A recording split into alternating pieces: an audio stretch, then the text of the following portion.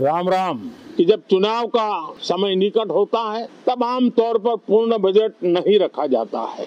हम भी उसी परंपरा का निर्वाह करते हुए पूर्ण बजट नई सरकार बनने के बाद आपके समक्ष लेकर के आएंगे।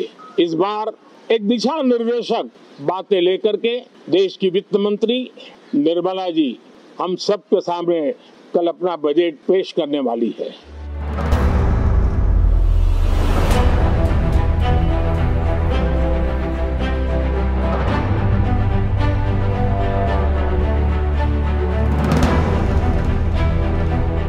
Hello, I'm Shreyasa Vijay and you're watching Ritam. On Thursday morning, government is going to unveil the new budget for 2024. While it's an interim budget, hopes and expectations are still running high across the nation. So today we have with us very special guest, Mr. Sharad Kohli, who is a well-known economist and a TV debate expert, to shed light on what can a common man expect from this budget and how this budget is going to be significant. Thank you so much, sir, for joining us today.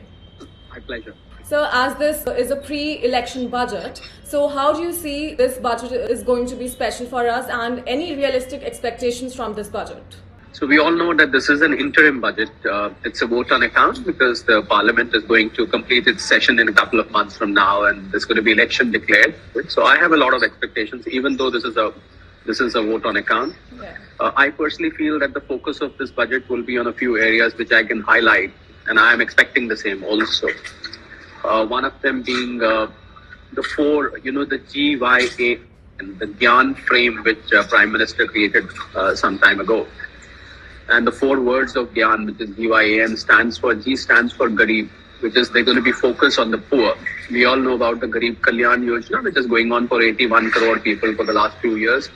It's going to continue for a few more years. Plus, we can expect some more schemes to be coming for poor. Then Y stands for youth, which is the youth of the country. We all know that India is a very young country. About 65% of our population is below 35 years of age. Exactly. So there is something which is going to be for the youth, whether it is relating to their education, whether it is relating to their skill development, or it is relating to creating more employment opportunities for them, or it is regarding the startups. So something for the youth is what I'm definitely expecting. Then A stands for Annadata, which is farmers. I think India, predominantly being an agriculture economy, 60 to 70% of our population depends on agriculture. So I'm sure there's something which is going to be there for farmers also. PM Kisan's Samman scheme, which we all know is running, where every 4 months government has been directly transferring 2,000 rupees to the account of small farmers. I think I can expect consolidation of this scheme. The amount can grow more, or the frequency could be more. From existing 6,000 per annum, I can see this reaching 8,000 or 10,000, maybe even 12,000. Fingers crossed, because the farming community is one where small farmers, they keep yielding losses. Agriculture in our country is not a very, very profitable activity. So the government is committed to the farmers to make it profitable, to make it more yielding for them. N stands for Nari, which is women. I'm sure there's going to be something for the women because 23% of the women in our country contribute to the economic activity. The remaining 77% are either little girls or old women, or they are involved in household activities. Although I don't consider household activities to be completely out of economic activity, because Exactly. if they don't manage the household, the men folk cannot come out and earn. So True. They indirectly contribute. But when I say 23%, I mean women like you, Shreyasa, who directly contribute to economic activity. That is who are in the business of earning money. So with half of our population being women, I'm sure this government is very conscious of the fact that women of the country must contribute to growth as well. These four focus areas, which is GYAN, I summarize it, which is a scheme for poor, youth, farmers, and women. And incidentally, the Prime Minister in one of his speeches earlier also said that I believe in only four castes. I don't believe in Brahman, Vaishya, Shudra or Kshatriya. For me, it's only these four castes, which is the youth, the farmers, the poor, and women. So I'm sure there's going to be focus on this.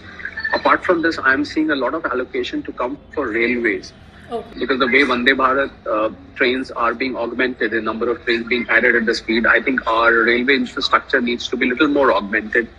whether it is railway stations or whether it is facility for best passengers, whether it is railway lines, whether it is setting up of new railway lines. So I do see something happening there also, some kind of allocation coming for railways. Well, apart from this, the other area which I am looking forward to is the digital India. All right. I personally feel that a substantial part of our GDP boost which has come, we are growing at 7% plus, and we had the IMF report coming last evening, which said that they have revised their estimates from 6.5% to 6.7%. My own estimate says we are going to go beyond 7%. So does RBI in its economic review, which came day before yesterday. It said that we are going to probably grow at 7% plus, and we are going to reach $5 trillion in 2027 and 7 trillion in 2030. So with that buoyant growth, I'm very sure that major part of the GDP is being contributed by digital India, whether it is fintech, whether it is digital India in corporate governance, whether it is digital India in government's own operations and applications. I think digital India is contributing majorly to India's growth. So I feel a focus on digital India is going to remain undoubtedly. Apart from this, I think the health, the allocation to health in our country right now is about 3.1% of GDP. And I think COVID has taught us a lot of lessons that we need to be better prepared for health emergencies and to provide health services to the citizens of the country. I can also expect an Ayushman Bharat 2.0, because Ayushman Bharat so far has been serving people, a large number of people. I can also expect something more happening on the health front. And then education is something I think which India badly needs upgradation. A lot has been done on education, but we can expect more on education to happen. Beyond this, I think a lot of people, they want to ask about taxation. That are we expecting something on taxation? Yes, I do feel, government may not let this opportunity go for giving some kind of relief to the huge Indian middle class. The size of Indian middle class is about 49 crores to 50 crore people.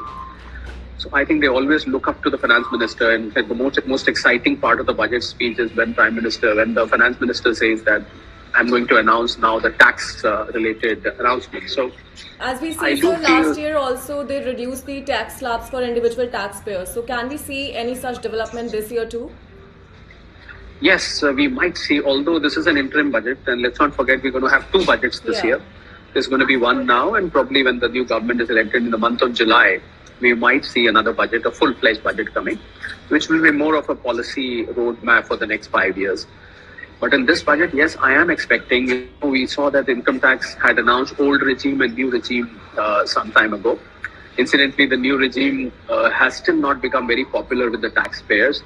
So I think there might be attempt to make the new regime more popular, whereas the new pension system might be brought into new regime. The new regime, as we all know, does not allow any deduction apart from standard deduction, which was brought in last year.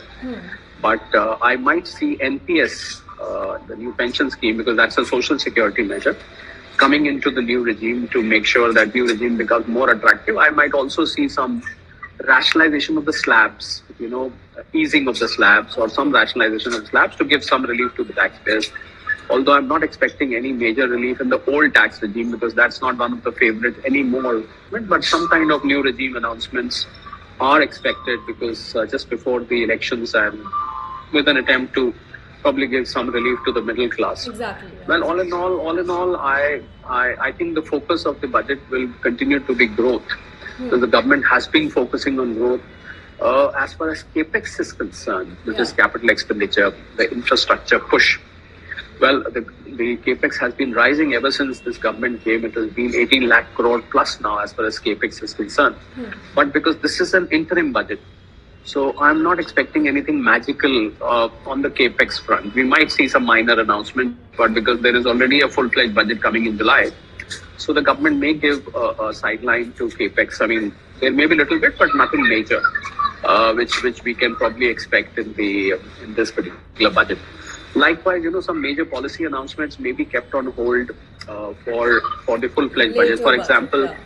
For example, a disinvestment budget. When government decides to disinvest from the public sector undertakings, that may also not not be there in this budget. Maybe, but I'm not expecting because there is already a full-fledged budget coming. So as you said that this budget is unlikely to have any major announcement, do you think that it will affect investors in some ways? Well, I don't think so, because what investors want is anybody who is investing in two kinds. One investment is you're investing in the securities and stock markets, in government instruments, and so and so.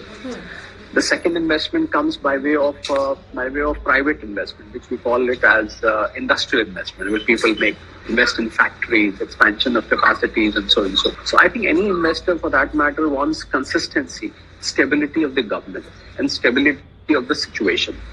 So I think, my political observation says that the current ruling government is going to come back, because I see a very fragmented opposition at this point of time. Okay. Well, I hope I'm not wrong, but for me it looks like a cakewalk for the government to come back.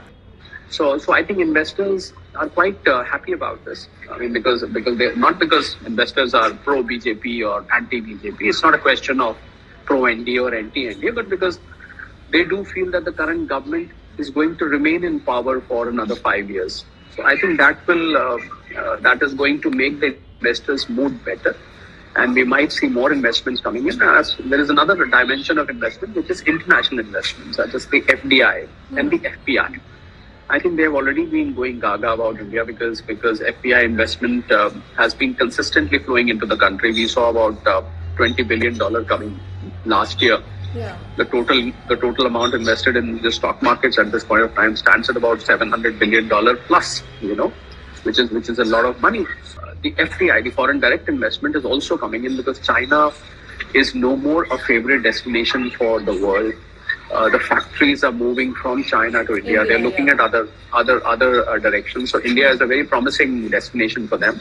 And I'm sure the government of India, by way of ease of doing in business and reforming various aspects of economy, have made India as a reasonably attractive destination. There's a lot more to be done. I won't say that the job is over, but then I'm sure we're moving in the right direction, and we might see more and more foreign direct investment. And I think all foreigners, anybody for that matter, when you want to invest money somewhere, you want to see consistency, stability, and security of your investments, which I think the countries at this point of time very well provided. So I do see a very buoyant economy. The only challenge I feel is at the international level, where I feel that the geopolitical tensions are building up around the world. West Asia is burning. We see the tensions in Red Sea. We see Gaza and Israel conflict still on. In the Eastern Europe, we see Russia and Ukraine. The problem is still going on. It's been going on. It's been almost 2 years now. North Korea, South Korea tensions are there. Iran and American tensions are there. China, Taiwan tensions are there. So I think these geopolitical challenges are there. Government has a fiscal deficit target of 5.9% of GDP this year. So do you think government will be able to meet that target? I think so, because the tax collections have been very, very good. We saw direct tax collections rising by 20%, which is very nice. I mean, the number of tax returns filed were 8 crore plus, which is an all-time record. On the indirect tax front, GST, we are seeing the average collection has moved from, average of 90,000 crores a few years ago. It is now 150,000 crore plus. So, I mean, 160,000 crore, 150,000 crores has become the new normal for GST in a month. So I think the tax collections are buoyant. Apart from this, government spending has been there. So the government has been borrowing. The interest outflows are there. But I do see the fiscal consolidation. There is something called FRBM, the Fiscal Responsibility and Budget Management Act, which I think after COVID, before COVID, the fiscal deficit target was about 3%. But after COVID, across the world, I think these targets have been revised now. They are no more 3%. So I think anything below 6% for me is a very catchy target, and which government should strive to achieve. Although the infrastructure spending promised by the government may let it spend a little more, where we might see some diversion from the fiscal deficit target. But so far, so good. If the tax collections remain the way they are now, I do not see any divergence from the target fiscal deficit. All right, sir. Thank you so much for giving update and sharing your expectations from the budget. And thank you so much for joining us.